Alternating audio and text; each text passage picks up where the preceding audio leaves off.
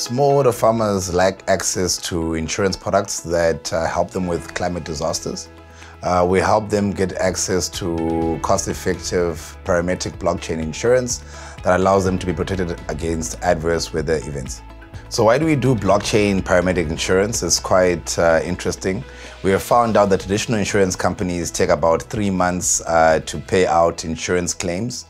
This is basically the same period of a farming season. So if you're getting paid out 3 months later, it means that you have missed your next farming season. Our parents, grandparents are smallholder farmers, and they do not have access to a lot of value chain services that are required to make agricultural production possible.